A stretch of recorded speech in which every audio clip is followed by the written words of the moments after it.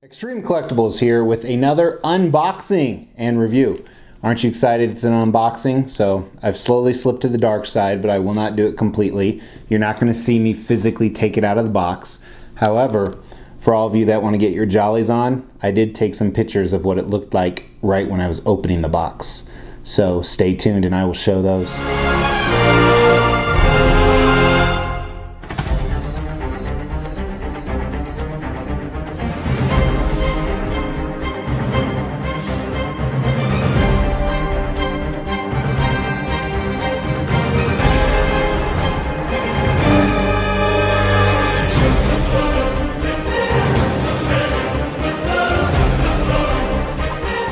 Extreme Collectibles here with Sideshow's X-23 Premium Format exclusive.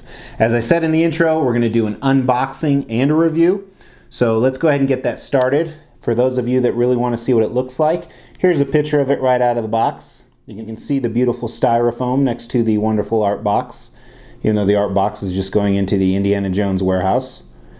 And then here is a close-up of what it looks inside. You can see everything. You can see the base. The piece that comes out of the base, her body, her two portraits, and another piece, and her two arms. I hope you enjoyed that. So let's put it together, and I'm gonna have to do it sitting down because whoever can say it first gets a point. Kind of share my initial thoughts too, because I never know what to say during unboxing. First of all, there's styrofoam everywhere on here. I'll have to clean that off. It's heavy, much heavier than Wolverine. And I'll do pictures of Wolverine next to her at the end. Lots of styrofoam. Sentinel hand, same design.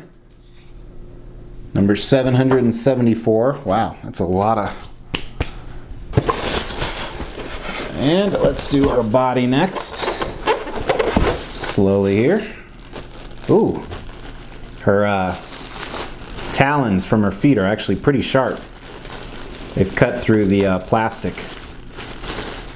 I'm trying to think, how often do you guys get injured when you're unboxing statues or moving them? I do quite often.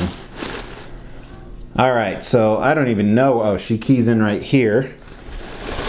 Look at this white shit everywhere. This is bad. That probably sounded good on the mic. Alright. So, the tentacle, which she probably keys into the top of this, slides right in, hopefully. It doesn't always slide right in. Sometimes it takes some effort depending on, you know, their previous experience. Some of you got what I just said there. Here's the rest of the tentacle. You know, interestingly enough, it seems like Sideshow's doing this more, not just Sideshow, but everybody's doing it more and more, where the piece keys into another piece that keys into the base. I think XM's Dark Phoenix was like that when I put it together. Thor, Brimstone. Really makes you wonder over time what's going to happen to these. And this, probably put her on first. Usually this is easier to assemble when someone's not watching you. So it definitely keys right in there. I don't watch the Sideshow unboxings anymore since Susan's gone. That's kind of neat how it works in.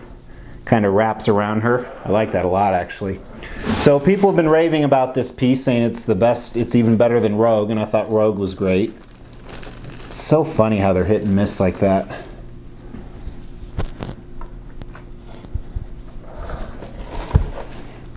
So pretty easy to assemble. You have 1, 2, 3, 4, 5, 6, 7 pieces plus the additional portrait if you have the exclusive. And then we will start with the exclusive. Her hair is all over the place. I'm going to be surprised if there's not any breakages. Doesn't appear to be, which is kind of nice. Her head's pretty heavy. All right. So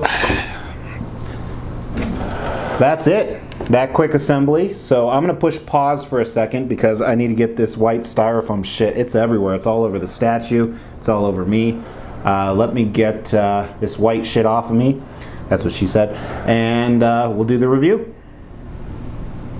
On to the review. So you were truly getting my first thoughts on this piece. I put it together pretty fast. And yeah, so we'll see what it actually develops from. So first of all, this is Sideshow Collectibles X-23 Premium Format. Premium Format, Sideshow that's the manufacturer and the distributor. That's their fancy words for quarter scale. So it's 1/4 the size of what it would be like in real life. The scale on X-23 looks accurate. The Sentinel hand, not even close. This one looks quite a bit bigger than the Wolverine Premium Format. I'll put them side by side at the end here.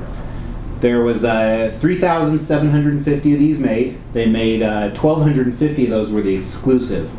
The only difference between the exclusive and the regular is all of them come with this unmasked portrait that you see right here. And then the exclusive, the 1,250 of them, come with this masked portrait. The exclusive retailed, I think, 15 bucks more than the collectors. It was 590 of them, or $590 for, and like I said, 1,250 the exclusive, 2,500 of the collectors, plus shipping. I don't even look at shipping anymore. How sad is that? It's somewhere between $30 and $800 on all statues, apparently. I purchased her because I have two other custom dioramas with X-23 in it. I have the Logan motorcycle one and the Salt and Pepper diorama. Here's a picture of all of them together. So this is in the future. I don't know what this looks like, but this is how I'm going to display it once I get X-23 down there. Hopefully it looks good. So obviously this is a companion piece to Sideshow's Wolverine Premium Format, which I want to say came out about a year ago. And I'm hoping they're going to look great together. You just saw them. I haven't seen it yet. Really excited about that. I wasn't going to buy her, but I thought it's just such a great companion piece. And I think Wolverine Premium Format, the newer one on the Sentinel hand that we're talking about, is one of the best Sideshow pieces to date. Not the best, but one of the best. So that's why I purchased her. I'm pretty excited. I'm not sure if I'm digging this portrait yet. I'll have to look at the other one. I might like the collector's portrait better. I think I do. But you guys saw the assembly. Let's do some dimensions really quick. It's interesting because I'm doing the assembly on camera. It's a little over 24 inches tall and a little over 10 inches wide and probably 11 inches deep. For exact measurements, go to Sideshow's website. Because I'm doing it on camera, I don't really need to talk about anything. Everything went in really smooth. I'm just hoping there's no lean issues in the future. But yeah, so that's essentially the background info, I guess. Let's talk about the concept and design of the piece. So if you don't know who X-23 is, she's essentially Wolverine's daughter, so to speak, and her powers are very similar to Wolverine. So actually, here's a clip from Logan that kind of showcases her powers, and it's just such an awesome clip.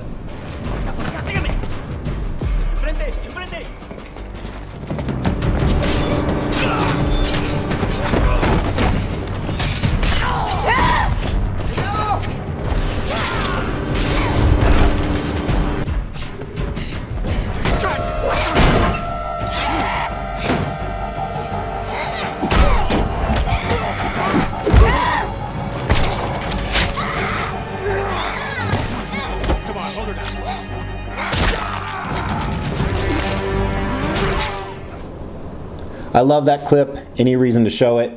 And this piece right here, the concept is the big latest rage with all the statues, both custom and licensed, is Sentinel versus X-Men. So starting at the bottom, she has a Sentinel hand that she kind of tore to shit. And what's interesting about this, we're going to talk about it a little more, but there seems to be rocks flying out of the hand, which I understand it's on a rock base just like Wolverine and most other Sentinel hands. It looks like it's a different color than Wolverine, but the Sentinel hand has a tentacle coming out of the palm, which they do, and it's grabbing onto X-23 and she's jumping in the air, ready to smash it some more. I don't see too many scratch marks on this. Oh yeah, there are. There's plenty of scratch marks on the Sentinel hand, but she's in an action dynamic pose. She's pissed. She's ready to take it out. She's in her X-Men costume, her traditional X-23 costume. She has all of her claws out, both of her feet and her hands. Very, very cool. Design-wise, I like it a lot. I think they pulled it off magnificently. It looks like one flowing piece. It looks like she's jumping in the air. So a lot of engineering. No gaps. They were very clever on where to put the assembled pieces together. You do see a little bit of her key peg right here sticking out, which is probably better to have more than not enough so it doesn't fall over. Yeah, it's sticking out quite a bit. Here's a close-up picture. Maybe mine just isn't in all the way. Someone comment if they have it. So, cool concept, cool design. The one thing, and I have the same criticism on my Wolverine, and I have done a review on that, this hand is too small. This is a little bit bigger than my hand, but this is not 1/4 scale. A Sentinel hand is quite a bit bigger than this. I think they're on the right track because it does look bigger than Wolverine's, but definitely missed it. So let's dive into the paint and sculpt right now, which again, it looks like kind of a spoiler. I think Sideshow knocked it out of the park. I think they really did, and we'll review both heads as well. But starting at the base here, so first it's on kind of a rocky platform on the bottom, and you don't see much of it, mainly in the back and on the right side. And it looks good. There's some good texture and some good colorization. Not only did they use traditional grays, but there's some browns mixed in there and different shades of gray. I like the texture on it a lot. And then there's a few other rocks here that are attached to the Sentinel fingers, so almost like the rocks are flying out everywhere. I think almost too much rock. It kind of looks stupid when you look at it too much. 1 or 2 would have been neat, but there's 1, 2, 3, 4, 5, 6, 7, 8, 9, at least 9 flying all over the place.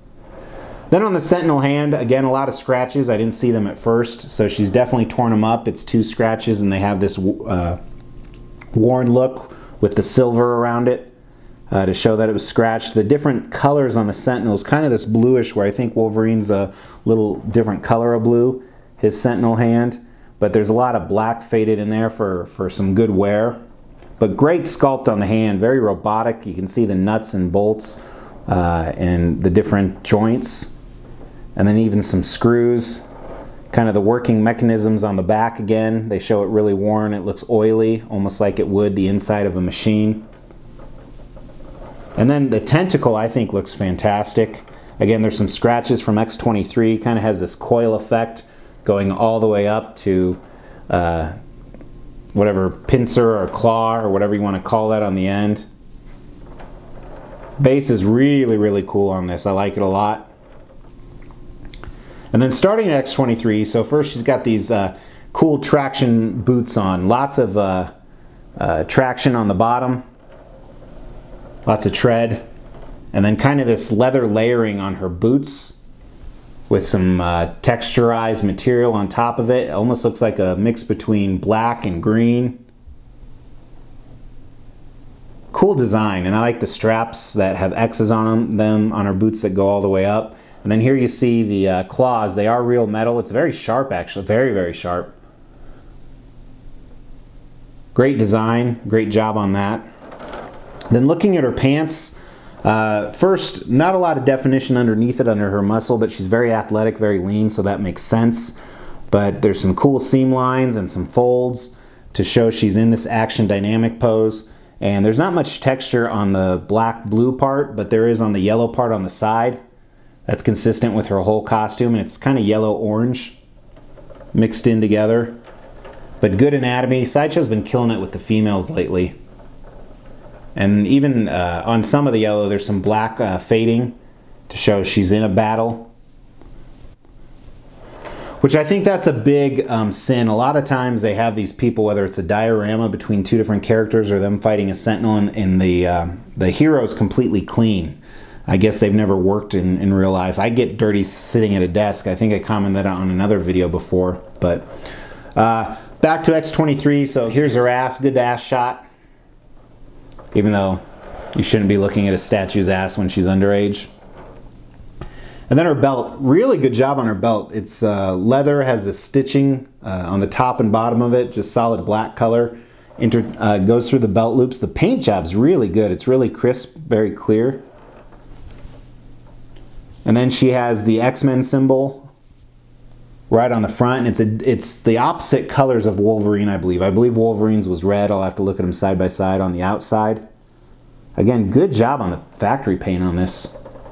Looking at her torso, again, some cool muscle definition, really to show how lean and fit she is. Almost a six-pack, but not quite. Then her belly button looks like it goes on forever. And good skin tones. Really good skin tones on the paint. And that follows all the way around to her back here. On a side note, belly buttons freak me out. Not on an attractive woman, but my children's belly button, my belly button. What if something got in there? Anyone else have that phobia? Go ahead and comment if you do. Looking at her top, her cover, looks very similar to her pants. Same exact things going on. The folds, the texture on the yellow. It's almost a blue blackish color right in the middle. And she's got a hell of a wrap for being so skinny. And it wraps right around her neck. There's kind of this collar that she has. I wonder how she puts an outfit like that on. I should wear something like that. And then looking at her arms, great definition on her arms, really good sculpt on the anatomy. And it has that same classic skin tones that her stomach had that just flow really well with the statue. No hair in her pits, so she had time to shave it, probably with her claws. And then kind of, I don't even know what you'd call it, her sleeves. Again, it's weird to have an outfit like this. You'd think they'd always fall down from the bicep down. But a lot of the same. Great texture on that yellow part, some good folds in it, some really good sculpt. Her hands up close. Could have been a little bit more definition. I don't know if it's a paint issue or a sculpt issue, and that includes where the claws go in. But when you're mass producing a piece this big, you're surely going to find stuff like that. So, and then moving on to her portrait. So both portraits, we'll look at the masked one first, but her hair is kind of flowing way up. And I'm not a big fan of this hair. It's solid black and it looks like there's a few blue hinges in there, but it just looks like a big mess.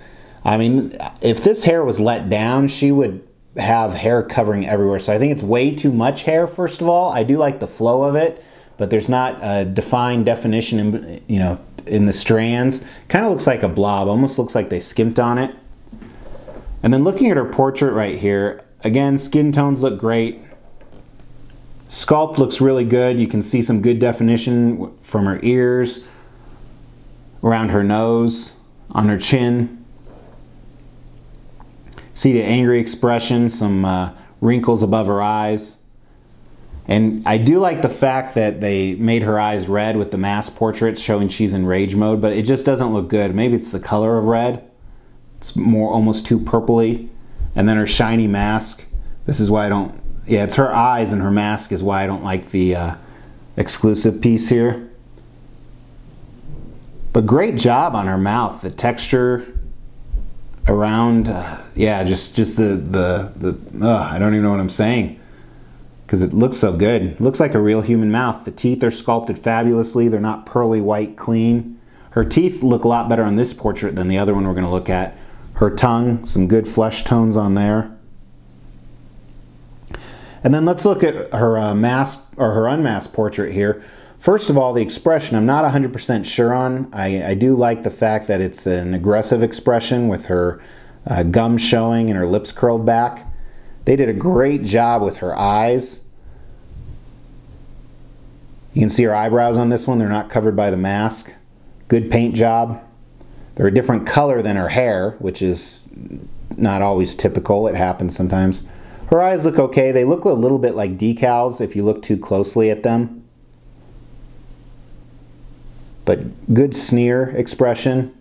The sculpt follows it nicely. They maintain the same flesh tones, which obviously you would expect. Be surprised if they didn't.